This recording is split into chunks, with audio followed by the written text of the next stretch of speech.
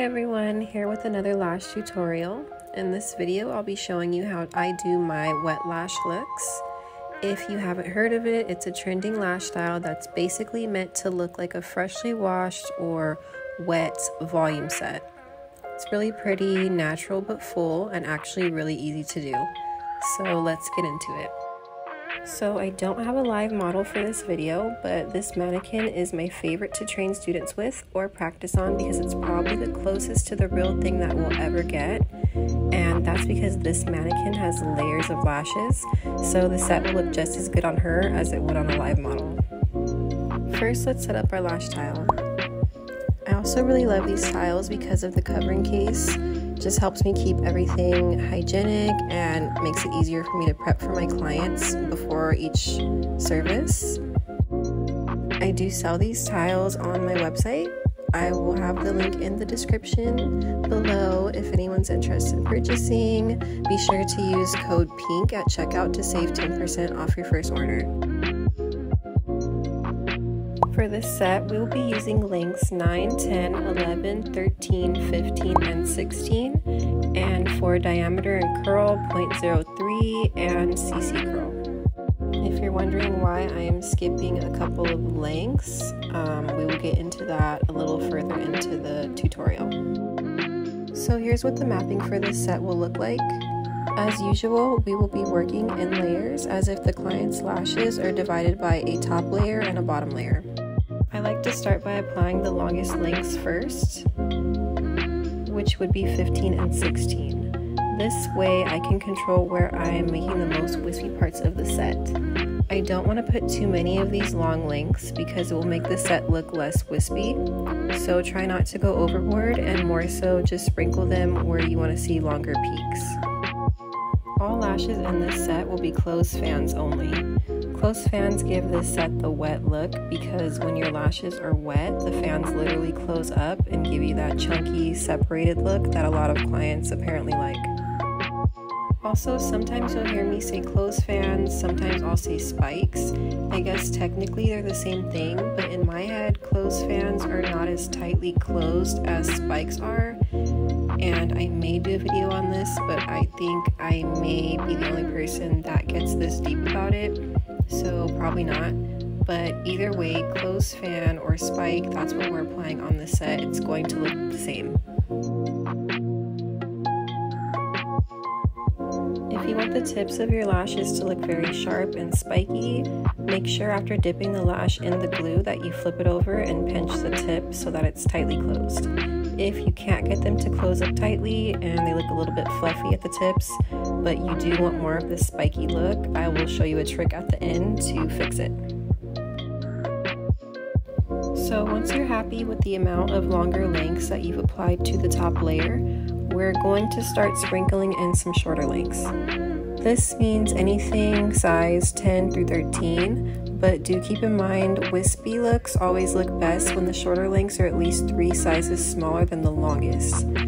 I wanted this set to look very wispy, so for this part I'm using less 13s and more 10 and 11 for this part of the process.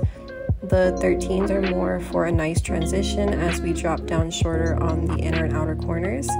I hope that makes sense. If not, leave a comment and I can elaborate a little bit more on that.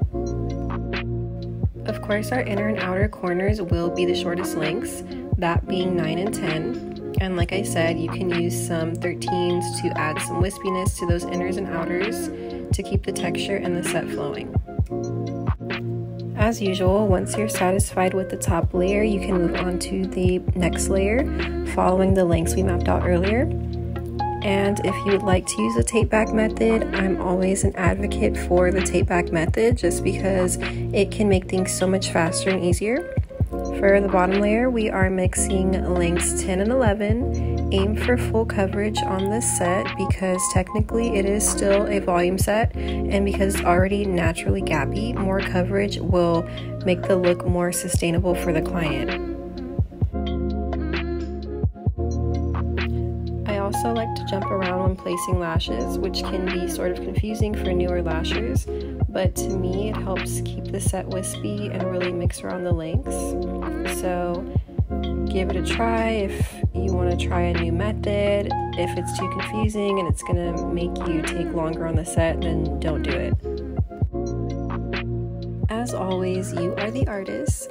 There is no right or wrong way to do any set. As long as you're applying things properly, feel free to make this set your own. You can try different lengths and diameters, and I really recommend using 0.07 when doing any set that requires making spikes or closed fans, just because it's definitely way easier to pick up the spikes with a thicker diameter than it is, say, 0.03 like I'm doing. So make it easier on yourself, especially if you're just starting out. 0.07 looks great for wispy wet sets.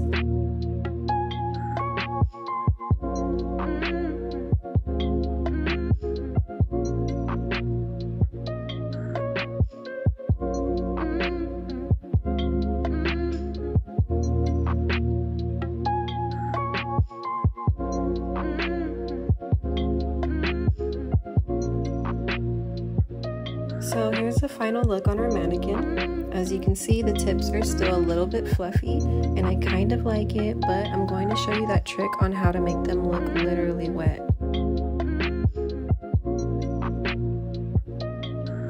Take a lash primer, or even a sealer if you use it, and a micro swab. Make sure you don't soak the lashes, but put a little on the tips, and you can even brush it through while they're drying. Here's a result of that.